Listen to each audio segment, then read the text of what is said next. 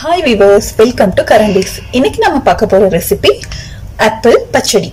இது ரொம்ப சிம்பிளான ரெசிபி, ஒரு 5 நிமிஷத்துல பண்ணிடலாம்.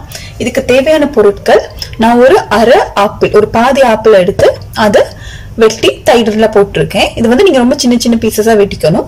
அதோட வெட்டினதோடயே தயிர்ல போட்டுக்கணும், இல்லாட்டி இதுல கலர் மாறிடும். அப்புறம் கருவேப்பிலை, வரமிளகாய், வெங்காயம், கடலைப்பருப்பு, உளுந்தம்பருப்பு, சீரகம், கடுகு, இவ்வளவுதான் இந்த செய்யறதுக்கு தேவையான பொருட்கள். எப்படி செய்யலாம்னு பார்க்கலாம்.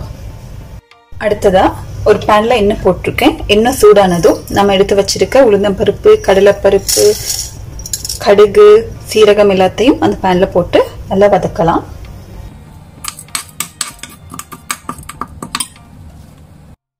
இப்போ கடலைப்பருப்பு, உளுந்தம்பருப்பு எல்லாம் நல்லா பொரியுது. அந்த ஸ்டேஜ்ல வரமிளகாய், நீங்க வரமிளகாய் வந்து உங்க காரத்துக்கு ஏற்ற மாதிரி போட்டுக்கோங்க. குழந்தைங்களுக்கு கொடுக்குறேன்னா காரத்தை குறைச்சிக்கோங்க. அப்புறம் கருவேப்பிலை போட்டுக்கலாம். அடுத்ததா வெங்காயம் எல்லாம் போட்டு நல்லா மிக்ஸ் பண்ணுங்க.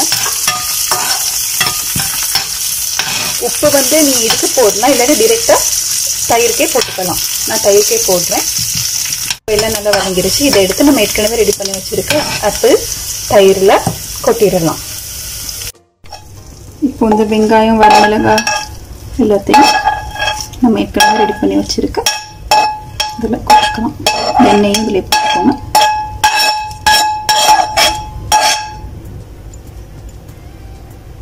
ஓகே, எல்லாருக்கும் ரொம்ப பிடிக்கும், முக்கியமாக குழந்தைங்களுக்கு ரொம்ப பிடிக்கும்.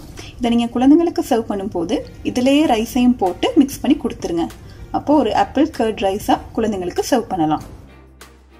இது மாதிரி ஈஸியான ரெசிபீஸ்க்கு கரண்டீஸை சப்ஸ்கிரைப் பண்ணுங்கள், பெல் ஐக்கனையும் கிளிக் பண்ணுங்கள்.